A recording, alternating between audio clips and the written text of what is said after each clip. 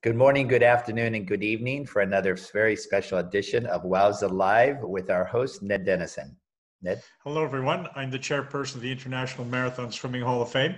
We have another one of our honorees as a guest today, Michele Macy from Portland, Oregon. Michele, please say hello. Hi, thanks for having me, you guys. Michele, in looking through your record, it looks like this Pennock Island swim in Alaska looks to be one of your first true marathon swims. I'm jealous. It's always a swim I wanted to do. Did you do anything significant before Pennock? I did a 5 mile across Minnesota Lake Minnetonka, and that was kind of my test to see if I could do a little bit of distance. And then Pennock was really the first true marathon swim that was cold water. We interviewed Bruckner Chase probably 2 months ago. He kind of ate your lunch on that swim in 2007, but you went back and evened it up in 2008. It looks like. Yes. How important was that to you? You know, early on I did a little bit more concentration on racing in marathon swimming because I came from a pool competitor, and it's kind of hard to turn that off when you're in the water. You just sort of think that you're supposed to be racing, and Bruckner is a fantastic and fast swimmer. And so I think there was a little bit of me the following year that wanted to go back and definitely do better than I had the previous year. So. And you had the privilege of swimming with James Pittar as well in 2007. Oh my gosh. What were your impressions of the challenges that he faced? You know, he is an incredibly talented swimmer. And I mean, honestly, the way he's adapted with his different ability, you wouldn't really know in the water that he is blind or has something else going on. He and his kayaker had a wonderful partnership, and it was so amazing just to swim with him. You wouldn't even know. He's so generous and so kind, and shared so many learnings just from his experience that I could adapt and take on as my own. So it was really a blessing to be able to swim with him as well as his kayaker, Matt, at the time. I learned a lot about how a crew person, it really is that partnership, and that you both succeed together or you both fail together. I swam with them in Ireland, but they only had the two signals. Like left was one tweet of the whistle, yep. Right was two tweets of the whistle. But in Alaska, you had the three tweets, which was the polar bear, and the fourth tweet, which was the orcas. Yeah. Well, we didn't really have to worry about polar bears, but you do have to worry about the whales for sure, and the sea lions, which are huge. But as far as I know, that event, we only had the one tweet and the two tweets, and he did great. Okay, all right. At what point did Ocean Sevens become your focus? I think it came about when Ocean Seven, Stephen created that in about 2009. And at that point, when I saw the list, I had already had about 3 of the swims, and of course I already had my long bucket list of marathon swims that I wanted to complete. And I noticed there was a lot of overlap.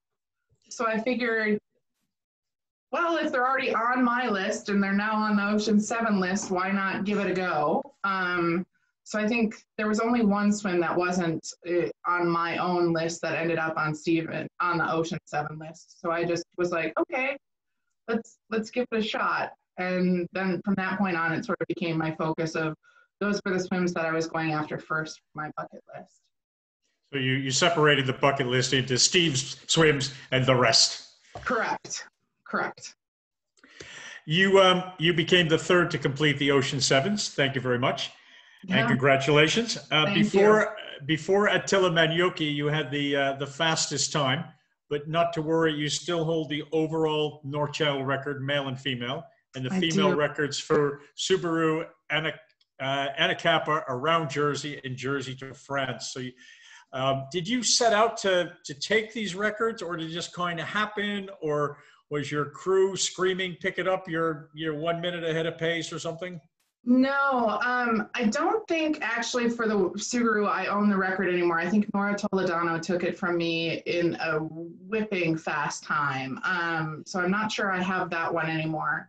But no, after I sort of got my rear end handed to me and learned more about marathon swimming, like from Bruckner Chase, and when I did MIMS and learned that perhaps taking the competitive pool mindset into the open water was really not beneficial to me. I started to just, my crew and I came up with a mantra that works for me, which is just to have a safe and relaxed swim. And if I can focus on that, the rest of it comes. If there's a good time, there's a good time. If there's not, and I complete it, that's great. So there was never, first, I never even thought about trying to have the fastest overall cumulative time. I didn't even know that was going to be a thing. And honestly, like 2 of the Ocean 7 I did as tandem swims, which, as you know, are very different types of swims than just going straight out, flat out. We knew with some of the swims, my crew and I, that I'd be close potentially to the record. But again, the mantra was always have a safe and relaxed swim. And if the record came, the record came. So it was never really a goal to go out to break records.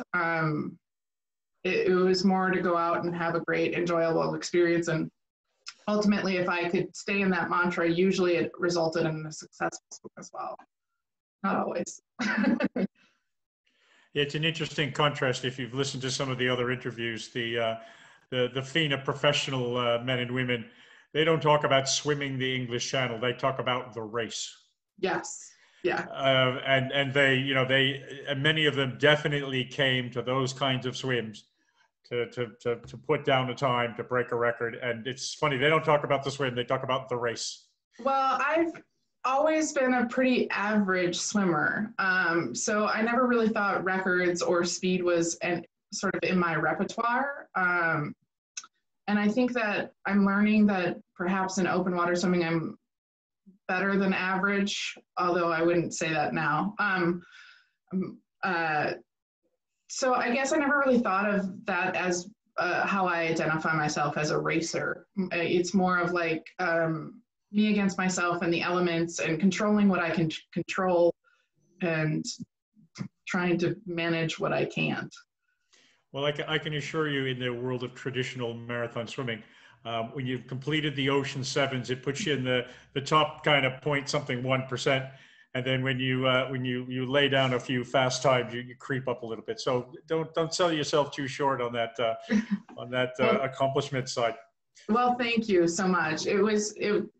It's still something that's a little hard to reconcile with how I view myself. So. Okay. Which of the solo swims did you enjoy the most? You know, there's a few that I've gone back to from the Ocean 7. Well, actually, I had to go back to a lot of them because I was, as you probably know, besides having the cumulative fastest for a little while, I also have the most failures in the Ocean 7 as well. So I've had to go back to quite a few swims. I really enjoy the atmosphere and the community that have formed around some of these more historical swims like the English Channel and the North Channel. I think there's only really one of the Ocean 7 that I wouldn't go back to, and it was the one that wasn't on my bucket list to begin with. But it's not because of the community or anything. It's just the water sets me off. Japan or the Cook Strait? No, neither of those. It's actually Molokai. Okay. All right. It's, once you get away from those little islands, you really, really are in wild water. And it's where I got my scuba certification. So I also have seen very, very big, scary fish. Wildlife in that water. So, and I have a very high irrational fear of sharks. So that one is was and is very mentally challenging. I had to go back to it. So I failed once and then I had to go back. And mentally, that one was really hard to get my head wrapped around. And additionally, it's also quite warm water for me. And I just don't do well in that kind of temperature. I mean, they were shoving my feeds at the bottom of an ice cooler to cool them off so that I could keep going and cool down. You were probably fortunate that you did the swim right before multiple drones came into effect. Oh, thank God. Sure, don't worry, Michelle. Don't worry, Michelle. There's only 6 tiger sharks a mile away, headed your way at an incredible speed. I got there fast. I know the drones. There's benefits for a lot of it. So my crew has a rule: if they know of a shark, and just don't tell me unless I absolutely have to know, and it's a get out of the water situation. If I don't recognize it and don't see it, don't tell me. The other good thing that drones keeps my ass off of the video. So there are a whole lot of good things about not having drones on my swim. It's for anybody that's listening who hasn't instructed their crew or is going to be crewing for somebody. There's a couple of really bad things a crew can do. One of the bad things that you can do is they can all point to something. Yes. It could be a mermaid. It could be a floating chest of treasure. It could be a pile of garbage. But when 6 people on the boat are all pointing at something, it's really bad for a swimmer's head. Yeah, so that happened in Gibraltar. We had the small little Zodiac, and the Zodiac pilot and my crew person, and I was doing it as a tandem. We're looking on the other side of the boat, and you start to see their head tracking towards where we are swimming.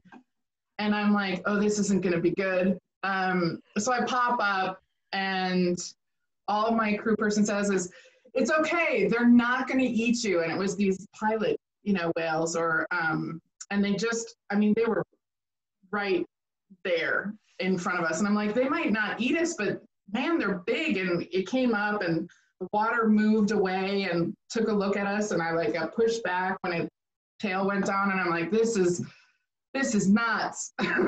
This is nuts. But you didn't have to pay extra for that. I did not. I know. Oh, okay. It was a win. Right. It was a win for me once I was able to get my heart rate back down. One of the events you took part in, which I originally looked at but couldn't make it, was the 3-way lake swim in New Zealand. Oh my gosh, amazing! You were swimming with honorees Penny Palfrey and Dr. Julie Bradshaw.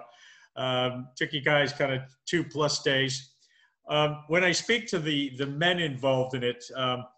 They pretty much knew they owned you ladies the entire way, men versus women. How competitive was that swim for you, particularly in the last couple of hours?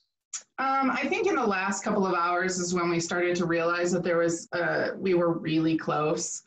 And, we were tired and we wanted to do what we could. So we were definitely watching the changing of positions back and forth towards that end. We were so close, so close. It was like, more than a minute. Yeah, I think it was the 3-minute time difference over 33 hours. So that's pretty impressive that we managed to keep that close to each other. But it made it so much more fun because the boats were close, and we got to do a little bit more interacting. But really, ultimately, everyone was really super supportive of each other on that swim, whether we were behind by a little bit or in front, and they didn't own us the whole time. Those boys. You've had a bit of a world tour. Give us your travel highlights. Travel highlights. Oh my gosh. I would go back really, Ned, to any of the swims that I've done except maybe Molokai. And I would go back to do swims in Hawaii just because the community there is so impressive. But I never thought that I would get to Asia, even though it was on my list of places to go before I became a marathon swimmer. And marathon swimming has really provided me the opportunity to travel to places that I never thought I would go, see and get involved with the community that I didn't know existed, that is so warm and welcoming. It's been a real blessing for me. You know, I've been to Lake Titicaca. I've been to Japan more than once now. And yeah, my bucket list, you would think would start getting shorter, but it seems like every time I hear something like you're doing or someone else, I'm like, ooh, that one looks good. Or whenever you see a picture of a lake now, I'm sure a lot of marathon swimmers doing that. They're like, I wonder if I could swim that. And has somebody swim it? And how do I make that happen? So I think it's a good thing that the world is 70% or whatever percent water, because it's good for us. We've got a lot of places to travel to. Yeah, for sure. Absolutely. Any advice if somebody came to you who hadn't done any of the Ocean Sevens and said they're going to dedicate the next few years to it? What advice would you give them? Oof, save up your money. What does it cost? For me, most of my swims cost anywhere between 7 and 10 grand. And that's because and that's just to the swim. That's not the training and all the stuff that leads into being healthy for a swim. But that is because travel is usually expensive. I usually budget to pay for my crew members to come along as well, because they're giving up their holiday time to do something to support me. Accommodations, boats. It's a really quite expensive sport. So there's that, and then it really does change your lifestyle. You have to really focus your lifestyle on it, or at least that's what I had to do. You know, it was work, swim, and working to pay the bills and pay for the swims, but then also everything that wasn't working to pay the bills and for the swims was really focused on how do I go into the swims and be as healthy mentally, physically, and spiritually as possible to be successful. And obviously, as I said, I've got the most failures of all the Ocean 7 as well. And you're going to need a good group of friends who are going to support you in your crazy endeavors. And understand that when you want to go to bed at 7 at night, that it's because you're getting up at 4 in the morning to get a couple hours of swimming in or dry land training. And I'm a big advocate of physical therapy for your shoulders and stuff to keep them healthy, even if you don't have problems now, because you're going to be jamming the heck out of them. Then there's swim training, and then I do cross training as well. So like yoga, Pilates, weight training. Sometimes I'll do rowing machine. When I was in the heavy training mode of trying to get through the Ocean 7. So, I mean, it's kind of a full-time job in its own right. If you can get sponsorship, amazing. I wasn't able to finagle that, but yeah. So I would say plan 7 to 10K per swim. You can do it cheaper, but I would say plan for $100,000 US. Yes. You described the sport as expensive. I would say the Ocean Sevens is expensive, but the tan line you have on your forehead, you got by swimming in the local river. How much did it cost you to do that training swim, Michele? Oh, let's see. Well, first, the last 5 years for me have been a struggle. I've had some health issues and some physical and mental health issues that have caused some problems for me. So first I had to find a swimsuit big enough to fit this new body that I have. So, you know, couple $100 finding one that fit all the jiggly bits. And then the passes to get down to the river for a year pass was $40. So, and a tow float and a whistle. So for safety. So you can do it for under $100, $200, I'd say. There you go. Get out into the lakes and the rivers right around here for sure. My commute is about 4 kilometers, and there's no cost to swim. Yeah. A little bit of grease and some washing up liquid detergent Yes. for the goggles afterwards. So it's pretty inexpensive. When I last checked, you had raised over $50,000 for breast cancer research. What's your current total? How did you go about it? And what special meaning does it have for you? Well, the special meaning is, I would say my first like real I mean, the Penic, yes, is a real marathon swim. It is 8.6 miles, but when the first of the big ones, I didn't do Catalina before I went to the English Channel, and I went straight to the English Channel because I didn't know that I was going to be in love with this. But 6 weeks before my first English Channel swim, my mom was diagnosed with breast cancer, and it's prominent in my mom's family. So quite a few of her sisters have had breast cancer, and my grandmother had breast cancer. And when I came out of the closet, so to speak, of like, I'm going to do this marathon swim, I didn't tell people until 3 months before I left for the English Channel. People started donating money to support me, and I felt that I had already budgeted for the English Channel. So I took the money and thought, well, there's a way I can give back to the breast cancer research community. And I had worked in the labs there when I first left the university. And so I called up the University of Minnesota Cancer Center. All of the money that I would be raising would be going towards doctors being able to get a little bit of seed money to do a little bit of research, then to apply for grants to get more money, because operational costs are all covered by the University of Minnesota. So I sort of set the goal. I think that first year I donated about $2,000, and I was like, well, you know, I'm doing, now I love this sport and people are kind of getting behind me. Why don't I set a goal of raising $50,000? Never one to start small. Type A personality. It took me probably 8 years to do it. It was about $2,000 every year that I raised. It was another full-time job on top of the training, and you send letters, you write blog posts, I would send fundraising letters to everyone and try to do media to raise awareness for it. But once I reached $50,000, I sort of took a step back from adding, I know it sounds horrible to say it was a stressor, but it was kind of an added stress.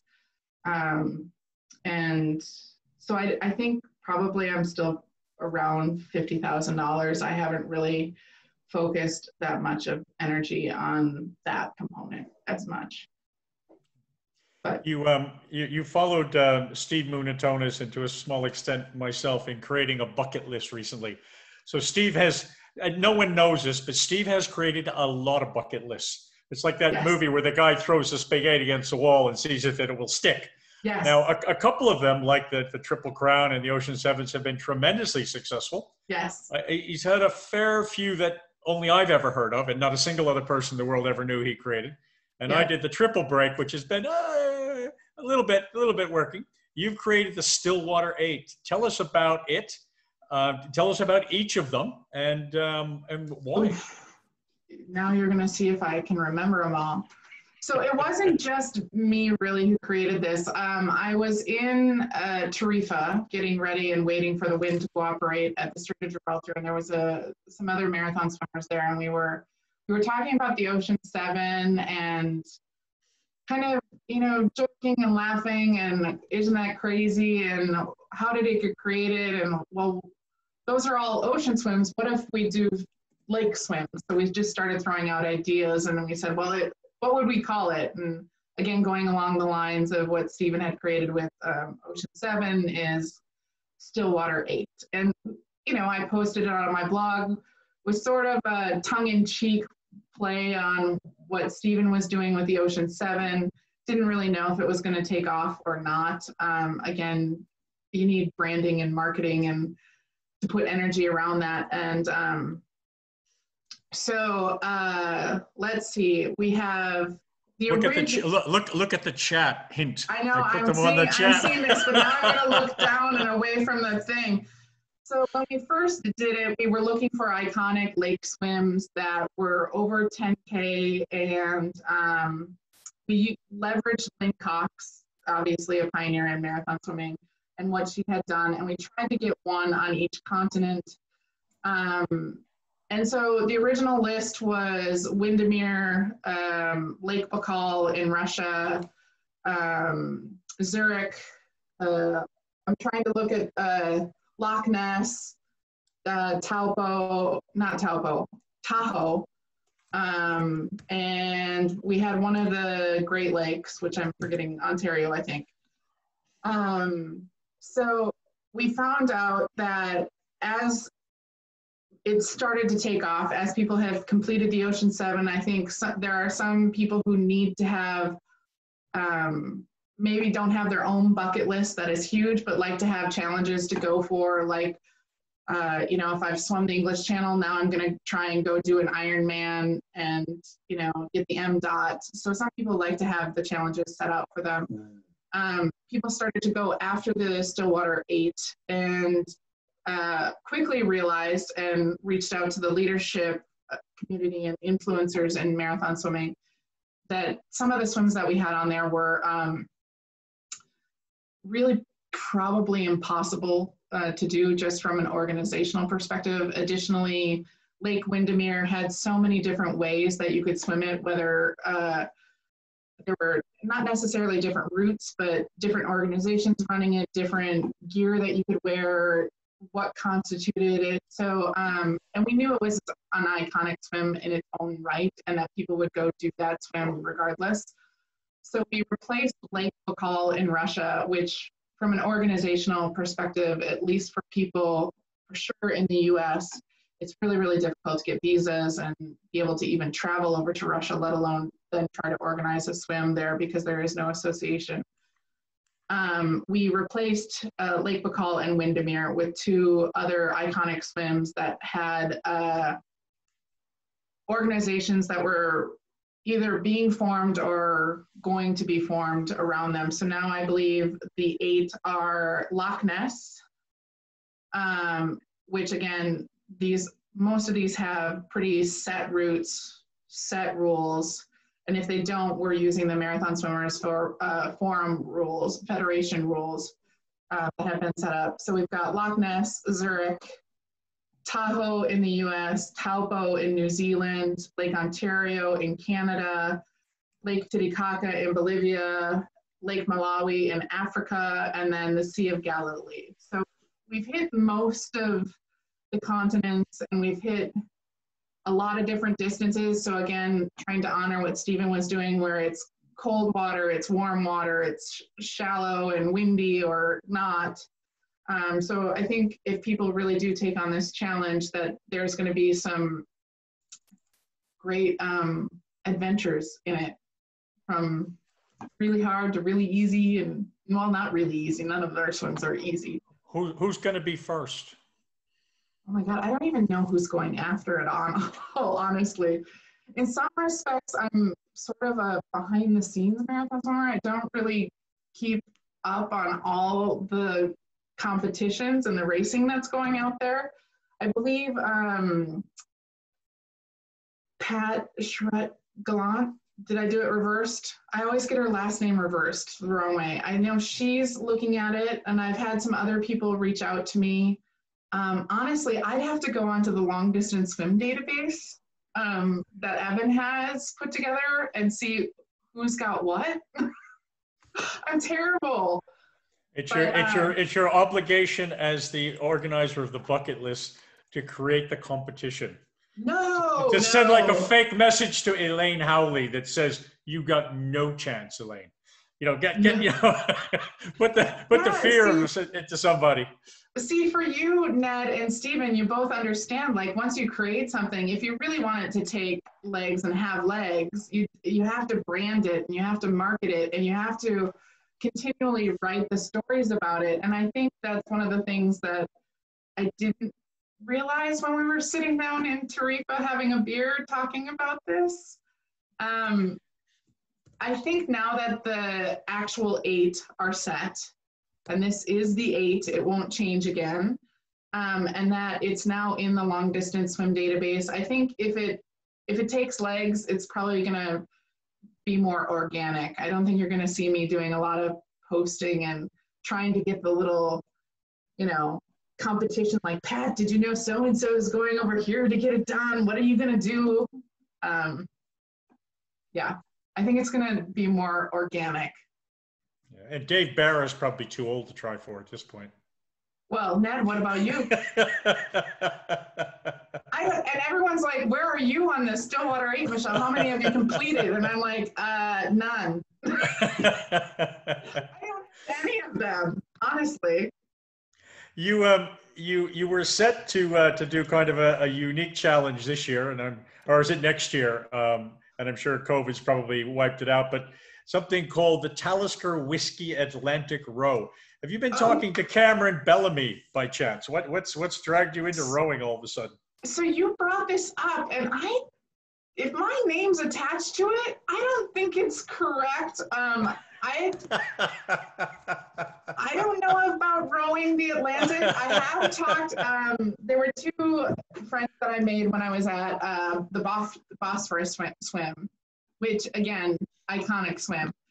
And one of them started talking about doing an actual relay swim following more traditional marathon swimming rules where you swim for an hour and rotate. Or I think for this one, he was talking about swimming for 2 hours and then rotating and having a 6-man relay swim the rowing route across the Atlantic. And I am contemplating that.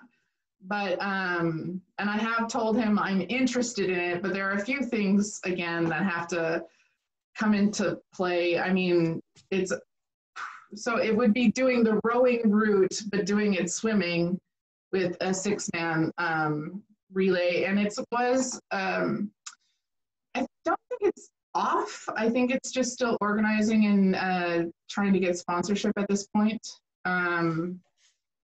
And it sounds like somebody created a bucket list and now they're marketing and putting people like you under pressure to sign up. I love it. Well, they're like, would you be interested? And I'm like, well, I'm always interested in something super crazy and somewhat stupid. They're like, well, we'll be on the boat for 2 months. And I'm like, okay, for that? There's a lot of other things for me. I mean, my bills have to be paid for that 2 months. I have dogs. I want to make sure my house is still mine when I get back. So, I mean, it's more than just being on the boat for 2 months. It's the logistics of making sure that you have a life and a job and stuff, a house to come back to. I mean, I wish I would have won the lottery and I could just, do those things. I unfortunately don't. So tell us about life right now. You're located in Portland, Oregon. It's a place that seems to be on the news every night, and you're in a place that was an early COVID hotspot in the U.S. What's life been like the past few months? Quiet for me. Honestly, single, 2 dogs, spending a lot of time alone in the house, sheltering in place. It has given me a lot of time to reflect on how do I want to, like I sort of alluded to, the last 5 years have been a struggle for me physically and mentally. So it gave me a little bit of pause time to see what do I want to do and how do I want to try and come out of this.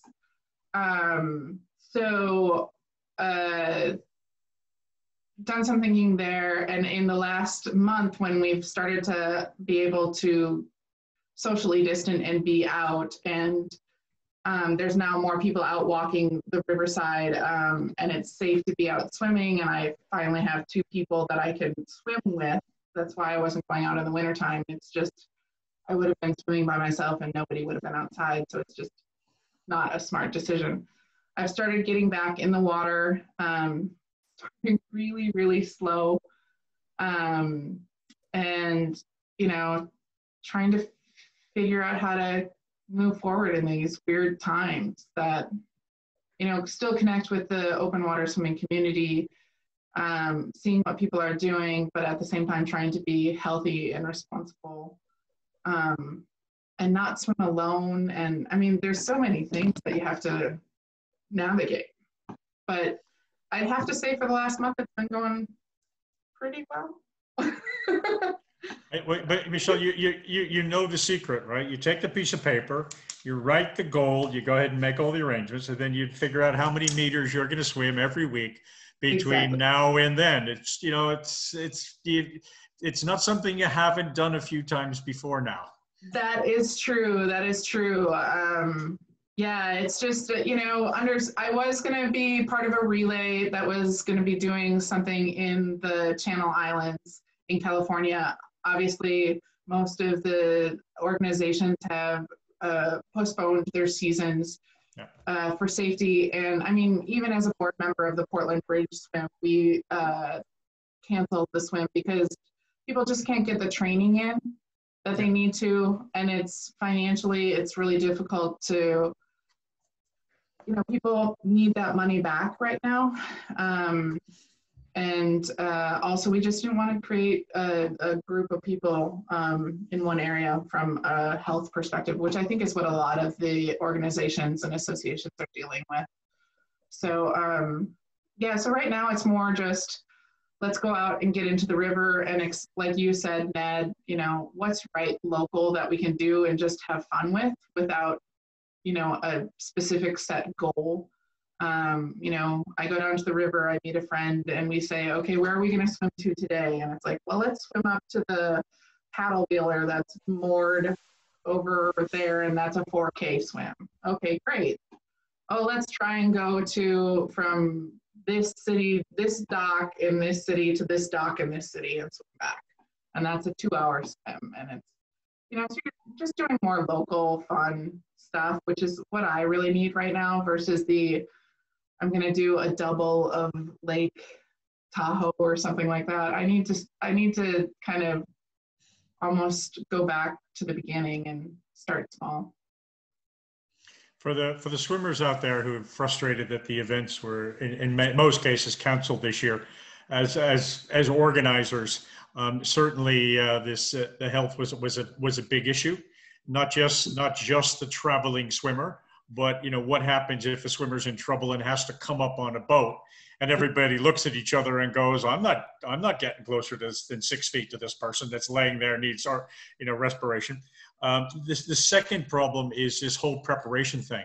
Yep. For most organizers, particularly for the big swims, the number one safety protocol is not lots of boats or kayakers. It's making sure that the swimmers show up in good physical and mental shape. Yep. And not being in the pools for months and months didn't help that. And then there's also a financial knock on all of these things. In some cases, the organizers said, well, look, you know, we've already spent the money. You don't get any back. And that was always popular. I think Catalina was quite unique that they said, you can have your money back and we'll even pay your PayPal fees. We just want you not to say bad things about us. And in my particular case, the people who come to Cork in 2021 get these really cool 2020 COVID caps. Because, and shirts and towels, because guess what? They're all here. Yeah. So the Portland Bridge Swim, we do have in our contract that if we cancel 60 days before, you'll get a 50% refund, but we understood that these times were very different. So we looked at what was in our reserves and how much we had already invested in park permits that we could get back. And we were able to refund 87% of people's deposit. And we also are offering those people who in 2020 an early registration for 2021.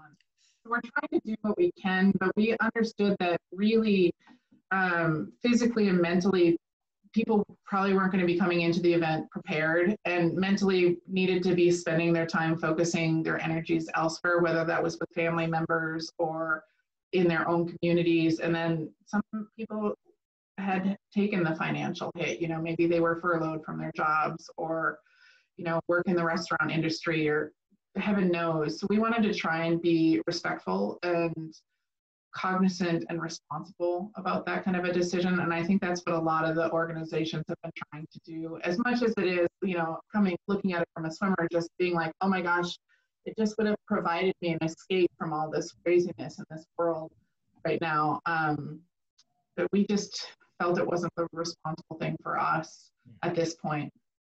So, well, Michele, we've about reached the end of the time, so I want to thank you. And for anybody out there listening Poor Michele has done Ocean 7. She's exhausted her entire bucket list. If you have any ideas of some cool swims that Michele should do, please just send them on to her, and I'm sure you'll see her next year. Thank you, Michele. I have some plans. They're just smaller ones. But of course, if you've got ideas and you've got money for me, send it my way. Take care now. Thanks so much.